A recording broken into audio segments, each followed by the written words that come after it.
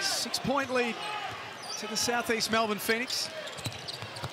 Travers, so hard to stop in that situation.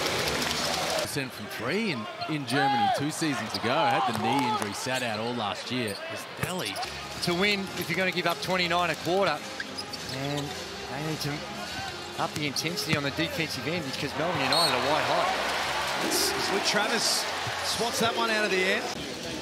Larry Kesselman, the man who has built this league into a powerhouse on a global scale. Travers off the glass. Oh, tried to drag that thing out. He thought he was fouled.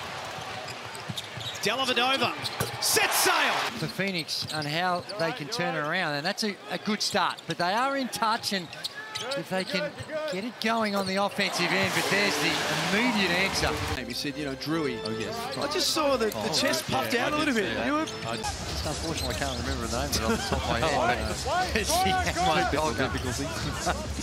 Still haven't got that Wi-Fi password. No. Travers strong around the basket.